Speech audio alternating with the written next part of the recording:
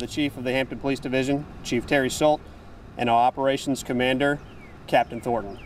This morning, Chief Solt is going to provide an update into the investigation for the missing juvenile, Noah Tomlin. Good afternoon. First and foremost, our concern and prayers are going out to the family of Noah Tomlin. What we know today has not changed much since the first announcement. Noah has been missing since June 24th at 1 a.m. It was the last time he was seen, Monday morning, when he was put down by his mother for bed. And when she went to check on him around 11 or 11:15, she did not find him, and she reported him missing at 11:36 Monday morning. Since that time, an intensive search has been underway. In conjunction with that search, an intensive investigation has been underway. What we're here to update you on today is the search portion of our efforts to locate Noah. Again, we are still hopeful that we will find him safe and sound in some location, but we are looking at all potential aspects that this case could lead us to. We conducted a search with a lot of our partners, and we will give you a list of all the different agencies that have been involved in the search in the area of the neighborhood. We have looked on land, water, we have checked trash, dumpsters, we have checked neighborhoods, houses, underneath buildings, in sheds. We actually covered the area multiple times with different teams so that we would have different eyes checking the same locations repeatedly. This has been very intense over the last 48 hours, and I'm sure that you have been following that and following our crews around. There has been help on both the local, state, and federal levels. They're engaged in both the search efforts and on the investigative side, and we are making progress on the search side of things. Today, we have shifted our search efforts to the landfill. There's no specific information that has led us to the landfill, but in past experience we have found that we often have to search these areas, and so what we did in the planning aspects, we put it into 5 phases. We wanted to do 4 search phases locally to the site where Noah went missing, and then this was always in the plan to come to this location. We planned for it early. We worked with our Public Works Department to isolate trash to where we wouldn't get into having to search an entire landfill. We also stopped trash pickup in the area so that we could check trash before it was transported, but we know we always miss something.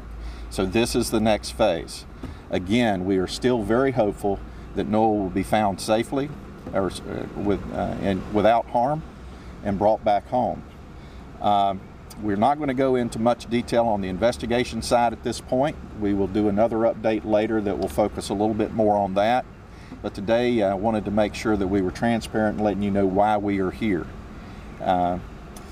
With that, we are on the investigative side working with local, state, and federal investigation, and that includes the state police, that includes our investigators, but it also includes the FBI, up to and including the behavioral science unit associated with the investigation. We're leaving no leaf unturned. We're looking at everything from the child walking off to the abduction scenario. There's nothing that we're not looking at. And so we've got a lot of resources working in multiple different directions. To that end, that's what we know at this point that we can go into as far as the details. What you can do, or what our residents can do, is be vigilant and looking out for Noah, talking with friends, see if they've seen anything, heard anything. Let us know about that, and we will look into it. We're very much interested in any video, pictures, or anything from the surrounding area during the time frame of 1 a.m. Monday morning all the way through today, that might capture anything to have to do with the case. There's someone out there that likely knows something. We need that piece of information to help guide us as well. We do have some things that we are working on, but again, we won't go into that right now. With that, I do want to thank our partners Again, you'll get a comprehensive list, and I don't really want to leave anyone out, but we are working with all of our neighboring jurisdictions. We're working with, we have worked with the Port Authority, Maritime Response Team. We've worked with the Air Force OSI resources and their security forces to assist, Tidewater Search and Rescue, the Virginia Port MERT team. We're looking at the Hampton Roads Incident Management Team. Chesapeake Fire Department has provided some assistance. York County Sheriff's Department, again the FBI, Pocosin Police Department and fire departments. There's a myriad of resources that we have put into place. We have done water searches with side scan sonar. We have used airboats to get into the tidewater areas, into the marsh areas. We have searched those areas on foot. We have used aerial drone teams from multiple jurisdictions to assist, as well as I mentioned before, multiple repeated searches in the immediate area. With that, I'll take a few questions. Have you found any surveillance, Ring doorbell, anything that shows anything suspicious? We do have a good partnership with the neighborhood app, and we have found a lot of success in other cases with that. We are evaluating all those. We have received some video. Whether or not they're of evidentiary value at this point, I can't speak to, but we are looking at those aspects. Are the parents cooperating? Yes, currently the parents are cooperating. Is there any statement? We haven't yet heard from them, and typically we do hear from a family member when someone disappears. Is there a reason why we haven't heard from them, or is there any statement? I can't speak for the family at this point. I can just tell you that they have been very busy working with us, and we have been very diligent in trying to locate other family members and that sort of thing to make sure the child is not with an extended family member or friend. Do you plan to do any search parties with volunteers? I mean, usually people want to come out and help, or are you kind of telling them stay away, let investigators do their job? Well, right now we had kind of an isolated area that we were searching. It's not like a woodland search, and we're dealing with a toddler that if it walked away, and this toddler was not very mobile, could take a few steps, it'd fall down, pick up, take a few steps. And so it's kind of an isolated area. So we extended that well beyond the range a toddler could walk. And so right now we don't really have a need. There may come a time if we have another isolated search area that we will throw intense resources. All these folks that we're talking about, I've talked about the partnerships, are standing by ready to go again. And we've had dogs involved, we've had multiple dog teams involved in this, and they're ready to go, but we need to have some information on where we might start looking. Chief, how is the family doing? I have not personally spoken with the mother yet. She's been with investigators. She's developed a rapport with some of them, and so I'm kind of leaving it to them at this point. I would say that she's holding up about as well as you could expect under circumstances. When you talk about it, you mentioned that you all shifted your search efforts to the landfill. What was the main reason that you wanted to shift to the landfill? It's part of the overall initial plan. It's preventive. It's being planning up front. When you have a missing child and you're looking at every scenario, you're looking at everything from getting the child back safely to the worst case scenario. And worst case scenario, we need to find the child regardless.